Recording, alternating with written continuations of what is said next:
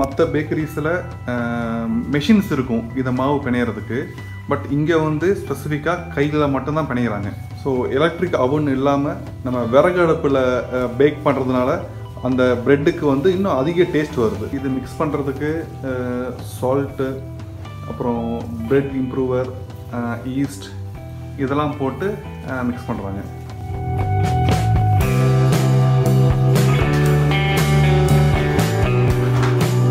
ஒரு batch mix பண்ணி முடிச்சிட்டாங்க. ஒரு 15 நிமிஷம் ஆகுது ஒரு பேட்ச் மிக்ஸ் ஆகுறதுக்கு. அதை முடிச்சுட்டு இப்போ அடுத்த பேட்ச் ஆரம்பிச்சிட்டாங்க.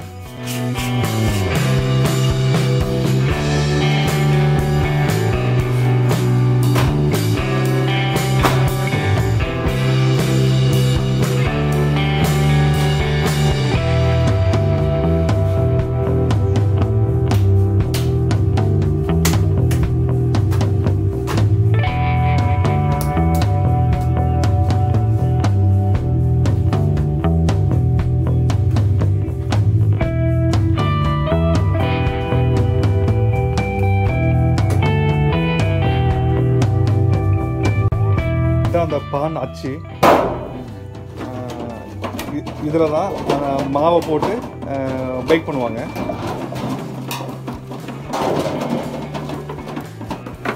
இப்போ வந்து தேங்காய் மாதிரி ஒரு ஆயில் ஒன்று தேய்க்கிறாங்க. அந்த ப்ரெட்டு வந்து ஒட்டக்கூடாது அப்படிங்கிறதுக்காக அந்த அச்சில் அந்த எண்ணெய் சப்ஸ்டன்ஸை அப்ளை பண்ணுறாங்க. அந்த மாவு வந்து வெயிட் போட்டு தனியாக பிரித்து வைக்கிறாங்க, உருண்டை பிடிச்சி வைக்கிறாங்க.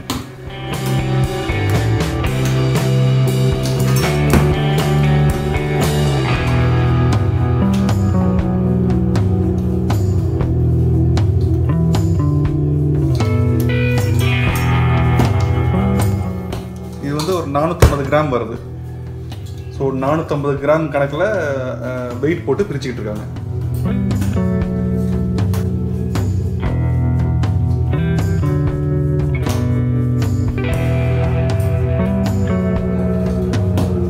பிரித்து வச்ச மாவை லைட்டாக ட்ரை மாவு கலந்து அப்படியே உருண்டை பிடிச்சி வைக்கிறாங்க.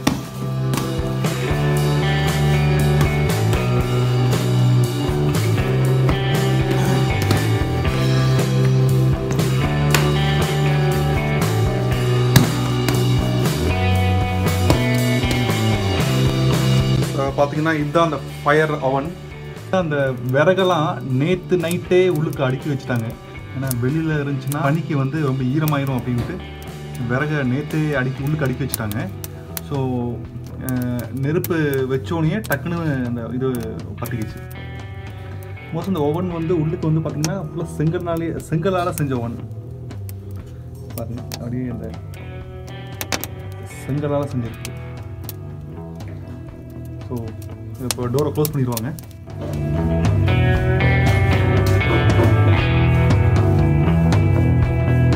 வெயிட் போட்டு உருண்டை போட்ட டவ்வை எடுத்து திருப்பி அதை சுற்றி அந்த அச்சிக்குள்ளே வைக்கிறாங்க. மேலால் அந்த மாவெல்லாம் தூவி விட்டு இந்த அச்சிக்கு ஏற்ற மாதிரி நல்லா உருட்டி இங்கே பார்த்தீங்கன்னா அந்த அச்சுக்குள்ளே வைக்கிறாங்க.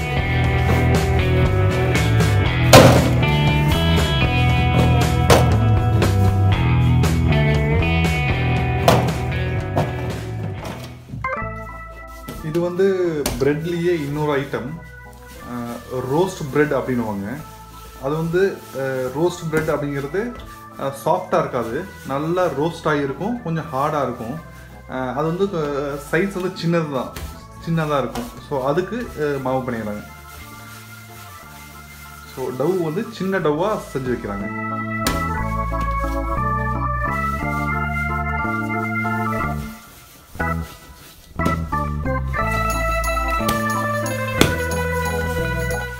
ஸோ முன்னாடியே இதுக்கு வெயிட் போட்டு வச்சுட்டாங்க. ஒரு 180 கிராம்ஸ் போல் வெயிட் போட்டு வச்சுட்டாங்க. இப்போ அதை எடுத்து அதை ரெண்டாக பிரித்து உருட்டி மாவோடு கலந்து ட்ரை மாவோடு கலந்து நல்லா உருட்டி இப்படி வைக்கிறாங்க.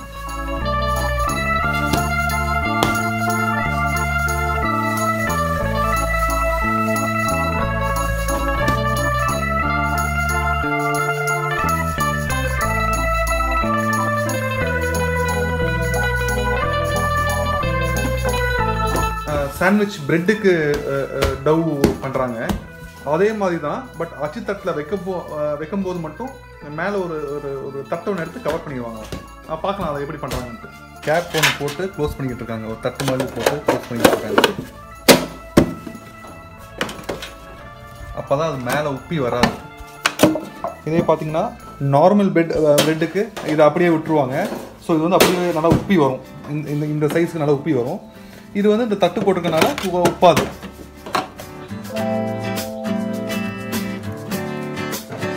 கம்ப்ளீட்டாக எரிஞ்சு முடிஞ்சிருச்சு. ஸோ தணல் பயங்கரமாக கொதிக்குது. 10 மணிக்கு நெருப்பு பற்ற ஆரம்பித்தாங்க. இப்போ பார்த்தீங்கன்னா டைம் வந்து இப்போ இந்த விலாவாக்கியதை 12:10 ஆகுது. 2 மணி நேரத்தில் நல்லா எரிஞ்சிருச்சு. பக்கத்தில் போக முடியல, அவ்வளோ ஹீட்டாக இருக்குது. அந்த ரோஸ்ட் பிரெட்டுக்கு தட்டி அடுக்கிக்கிட்டு இருக்காங்க. இந்த டவ் உருண்டை பிடிக்கும் போது சின்னதாக இருந்துச்சு. நல்லா எக்ஸ்பேண்ட் ஆகி நல்லா பெருசாகிடுச்சு பாருங்கள். ரொம்ப சாஃப்டாக நல்லா பெருசாக ஆகிடுது. இது வந்து தேங்காய் எண்ணெயும் இந்த மார்ஜரினும் கலந்து வச்சுருக்காங்க. அப்படியே அதை தொட்டு அப்படியே அடுக்குறாங்க. ஒரு ட்ரேயில் 100 பீஸ் வரும். ஸோ இது வந்து தட்டி பான் அப்படிங்கிறாங்க.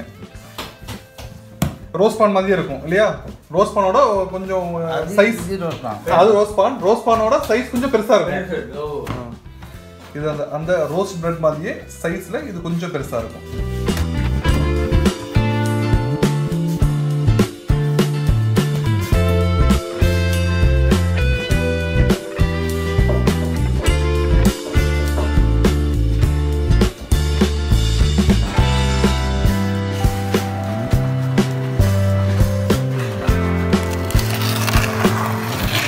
பார்த்தீங்கன்னா அந்த பிரெட்டெல்லாம் எல்லா இடத்துல உள்ளுக்கு வைக்கிறாங்க. நெருப்பு எங்கேயுமே இல்லை. இந்த அவன்லேருந்து அப்படியே தள்ளி விட்டு இங்கே வந்து எல்லாம் இப்போ கீழே விழுந்துருக்குது. கீழே விழுந்துருக்குது. இங்கே இருக்குது பார்த்தீங்கன்னா பயங்கர கொதிக்குது. அவன் வந்து இந்த ஃபயர்வுட் அவன் வந்து பயங்கரமாக சூடாகுது.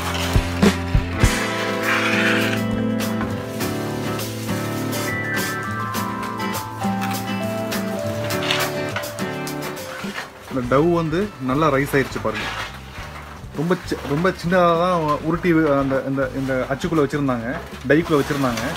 நல்லா ரைஸ் ஆகி நல்லா அப்படி சாஃப்டாக நல்லா ரைஸ் ஆகிடுச்சு. நல்லா சாஃப்டாகுது. ஸோ இப்போ இதை எடுத்து இப்போ அடுப்புக்குள்ளே வைக்க போகிறாங்க.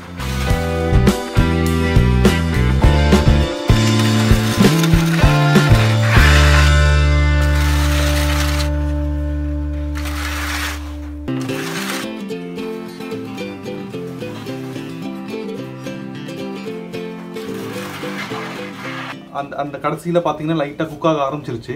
இந்த ப்ரௌன் க்ரஸ்ட் அந்த க்ரஸ்ட்டில் லைட்டாக ப்ரௌன் கலர் வர ஆரம்பிச்சிருச்சு. ஒரு 45 மினிட்ஸ் இப்படியே வச்சுருப்பாங்கன்னா 45 மினிட்ஸ் கழிச்சு தான் எடுப்பாங்க. எடுக்கும்போது நான் திருப்பி உங்களுக்கு காமிக்கிறேன். ஸோ இந்த டோரை வந்து ஒரு 5 நிமிஷம் கழிச்சு தான் இந்த டோரை க்ளோஸ் பண்ணுவாங்க. நம்ம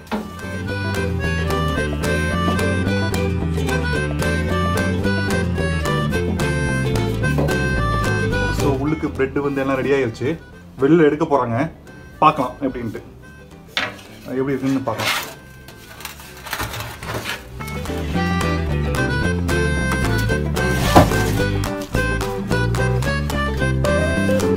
இது இன்னும் போடணும், பத்தாது. ஓகே. இது வந்து முன்னாடியே இருந்தனால ஹீட் பத்தாது இல்லையா? ஸோ எடுத்து திருப்பி வைப்பீங்க. ஓகே.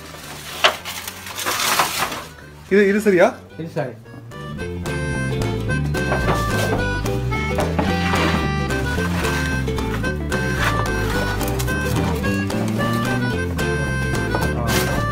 ஸோ இதுதான் ரோஸ்ட் பான். இந்த ரோஸ்ட் பிரெட்னு சொன்னேன் இல்லையா? இந்த ஐட்டம் தான். ஸோ இந்த ட்ரே வந்து பயங்கர ஹீட்டாக இருக்கும். அதனால தான் அந்த சாக்கை வச்சு எடுக்கிறாங்க. பார்த்தீங்கன்னா நல்லா சூடாகவே இருக்குது. நல்லா சூடாகுது.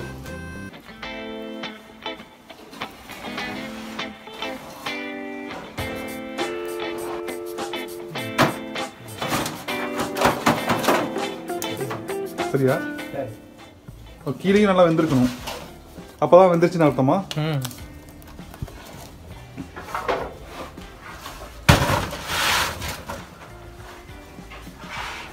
பார்த்தீங்கன்னா நல்லா சூடாக இருக்குது. கீழேயும் இப்படி க்ரஸ்ட் வந்து அந்த அந்த இது வந்து நல்லா வெந்துருந்துச்சுன்னா நல்லா குக் ஆயிடுச்சுன்னு அர்த்தமா. அந்த க்ரஸ்ட்டில் பார்த்தீங்கன்னா அப்படியே அந்த கிராக்கிங் சவுண்டு வருது பாருங்கள்.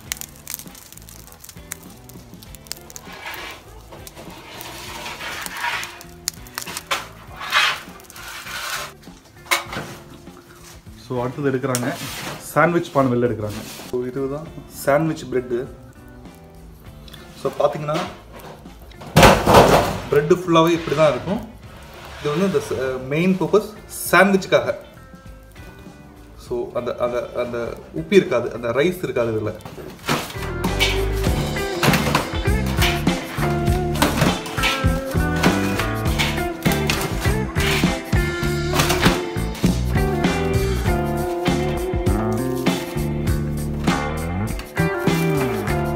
இந்த ரோஸ்ட் பிரெட்டை தலைகீழாக கொட்டி பிரிக்கிறாங்க.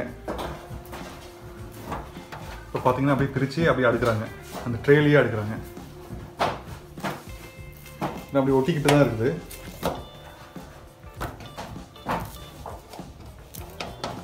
இதை அடுக்கிட்டு திருப்பி அதை உள்ளுக்கு அவனுக்குள்ளே வச்சு எடுக்கணுமா. திருப்பி நல்லா ரோஸ்ட் ஆகிறதுக்கு மேலால் ரோஸ்ட் ஆகிறதுக்கு திருப்பி ஒரு டைம் இன்னொரு டைம் உள்ளுக்கு வச்சு எடுப்பாங்க.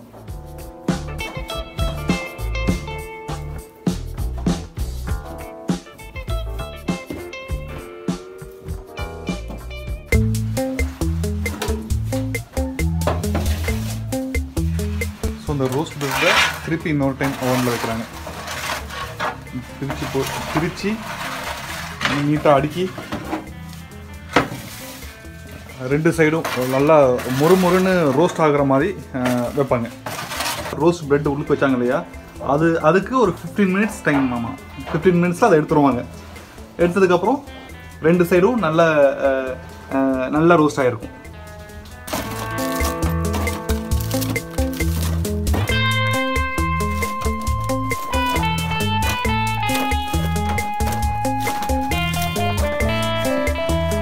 தட்டுப்பான். இது வந்து தட்டுப்பான் அப்படின்ட்டு தட்டு பிரெட் இது. சரி. ஓகே.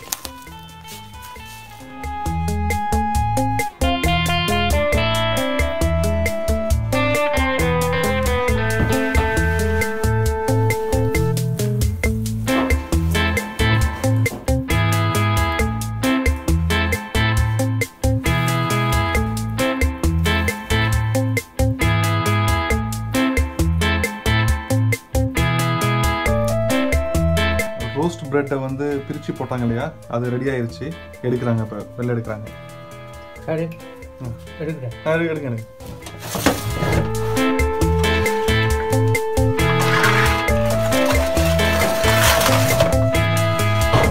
பார்த்தீங்கன்னா சைடில் நல்லா ரோஸ்ட் ஆயிடுச்சு பாருங்கள். இப்போ இது வந்து நல்லா முறுமுறு இருக்கும், க்ரன்ச்சியாக இருக்கும், கொஞ்சம் ஹார்டாக இருக்கும். மற்ற பிரெட்டோட இது கொஞ்சம் ஹார்டாக இருக்கும்.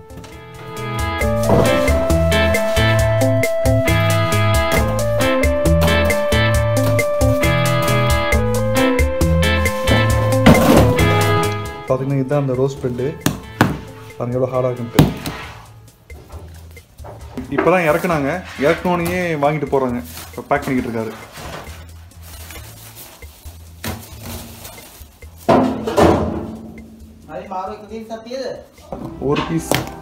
ஒரு பீஸ் வந்து ஸ்ரீலங்கன் மணிக்கு 15 ருபீஸ் தான். ஸோ இந்தியன் மணிக்கு ஒரு 5 ருபீஸ் 6 ருபீஸ் தான் வரும். அந்த ரோஸ்ட் பிரெட்லேயே இதெல்லாம் கொஞ்சம் சின்ன சைஸ்னால இது வந்து ஸ்ரீலங்கன் மணிக்கு 10 ருபீஸ் ஆமாம். ஸோ நம்ம ஊர் காசுக்கு ஒரு பீஸ் பார்த்தீங்கன்னா 2 ரூபா இல்லாட்டி 3 ரூபா வரும்.